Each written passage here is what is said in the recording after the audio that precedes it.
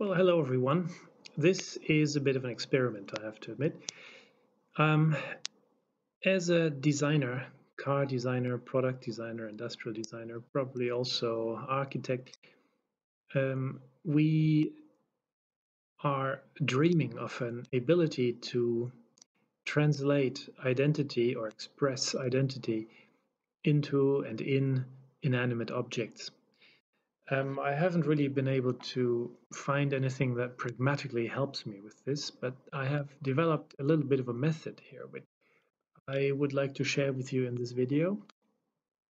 And what it boils down to is I have analyzed for myself in a pragmatic sort of way what identity probably is and how we can translate identity into an inanimate object. Right, I'm going to walk you through the steps here now. Let's ask ourselves this question here. Who is this fish? It's a goldfish in a bowl, and as anything in nature, it is unique. So it should have an identity. I think there is a connection between uniqueness and identity. And I believe we're going to end up with something like this. I am calling the goldfish a unique agent, as you can see here in the middle. This is the goldfish, the unique agent. Unique because there's only one. Agent because he will do stuff. And I believe that everything this goldfish does manifests his identity. So the goldfish might describe himself as such, or as follows. I only eat the big food chunks. You might have observed this in the goldfish. He doesn't like the small ones. He is that goldfish that eats only the big food chunks. And maybe that goldfish also only swims clockwise in his glass and tends to prefer to keep the tail straight rather than tipped to the side. It is perfectly clear that the goldfish requires water, among other things, so that is a need that the goldfish has. Perhaps the goldfish has other more specific need, like a different light source, none of that fluorescent stuff. There will be features the goldfish has. He may or may not be aware that he's orange. The goldfish will probably value his own comfort above everything else, because he's a goldfish. And the goldfish may have a philosophy. And the philosophy may be, if there is food, it's good. And maybe the goldfish knows that he comes from a pet shop, but I doubt it. Anyway, that would be the kind of association that the goldfish may have. Manifests his own identity outwardly. Now we're going to look at how externals are reflecting on the identity of the goldfish, the unique agent. And they will do all these things here. So how others see this fish? I'm sure plenty of people will say it's a boring pet. Others might say you've got to be a nerd to want one. And it's about as exciting as a cactus. Some might tell you it's actually called Carassius auratus.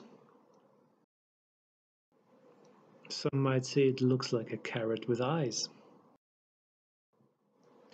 Some might characterize the fish as being a quiet, peaceful, vulnerable creature. And some might say having one is like keeping a friend in a swimming pool. And the stereotype might be simply that of a goldfish. So this is how others reflect on the identity of the goldfish, or how others see the goldfish, right? So we can do this for animals, we can do this for people, we can do this perhaps even for plants, for the natural world. But if we enter the artificial world, we are entering a realm where things are no longer as unique as they are in the natural world. I'm saying as unique because obviously even something mass produced is technically unique because it will have scuff marks and signatures that its mates don't have.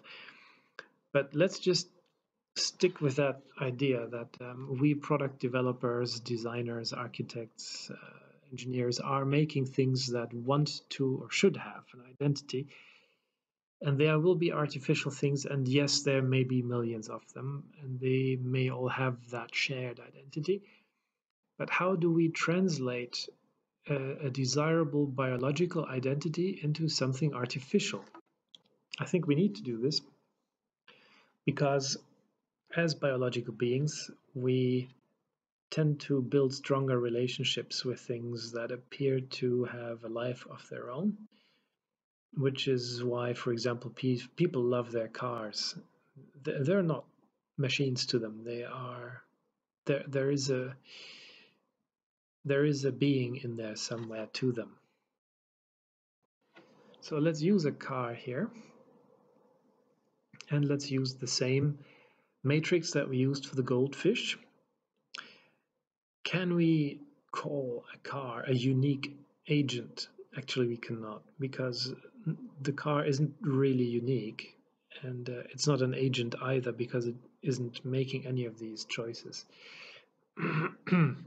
So, but what it is though, it is an outward projection which leads to a perception of a manifestation of an identity that we associate with a product.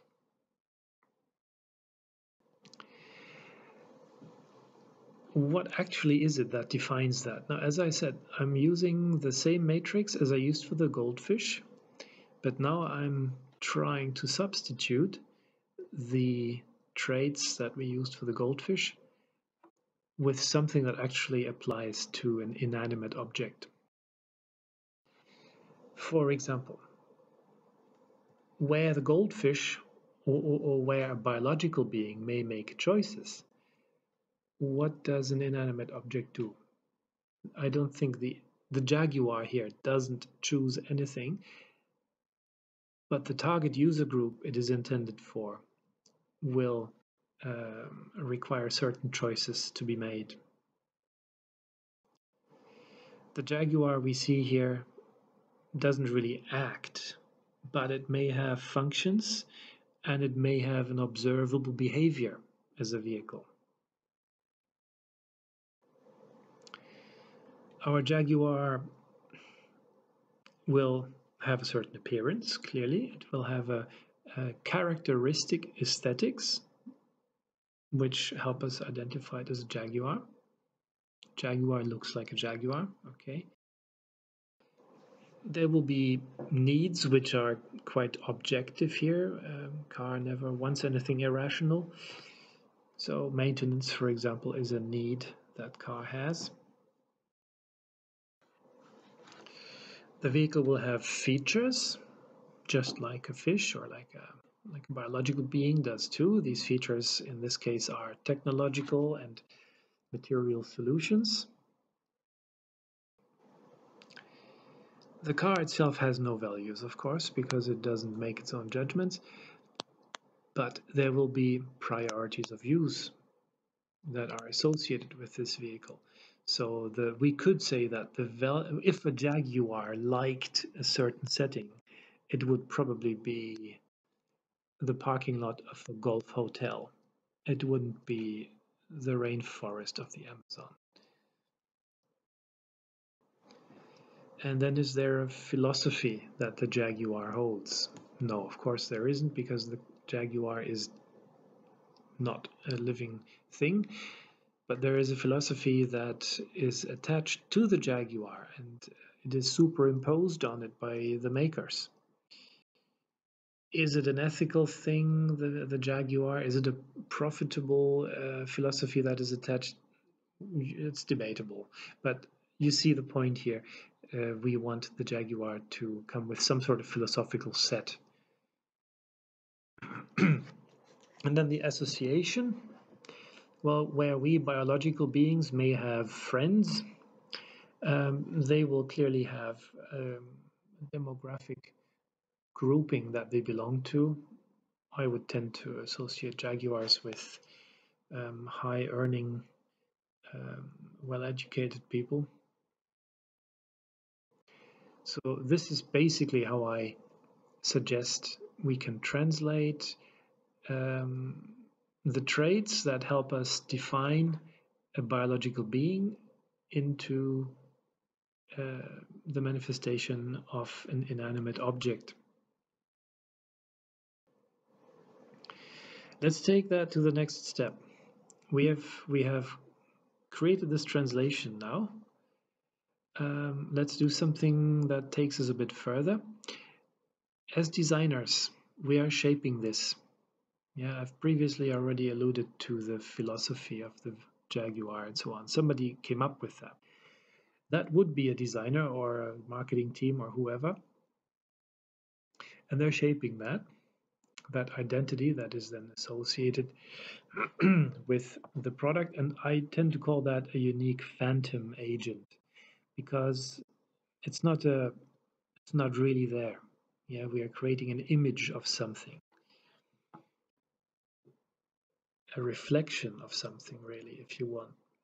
And so these, I think, are the traits that we use to do that with. And let's go through these one by one. So if you're a designer setting about creating an identity in an inanimate object, you would probably create the image of the object based on the brand. You would create association through classification. Yeah, if it's a Jaguar, then your classification is luxury vehicle. You're creating an analogy through reflections on the rival products. You are creating a description using dimensions and data. You may even create a caricature by creating a retro product. Yeah, we all know the new Mini that came out ages ago. That was really a caricature of the old Mini. Or the new Beetle was a caricature of the old Beetle. So in a way, we are referencing things here. There could also be a special purpose association of the product. Special purpose being, if it's a Unimog, it's clearly off-road use, utilitarian vehicle. There will be a characterization of some kind, which is frequently done in the car industry. You might use an icon, an animal, a cartoon figure, an actor, a film figure, to help jog the designer's imagination. Designers often create mood boards that help set the tone and a background of expectations and context. This is something you can do to characterize. Perhaps the vehicle is even like a cartoon figure. You might have Spike the dog sitting next to you on the desk when designing a small car to give it a bit of grunt, like Spike the dog. Perhaps the vehicle is going to be the king of something. Yeah, I once test drove a Citroën in France, and the salesman said this vehicle is the king of comfort. And these kinds of things stick, obviously. That is a nice metaphor to put there. And perhaps you even have a convenient stereotype you can use to find a conventional place allotted to your product.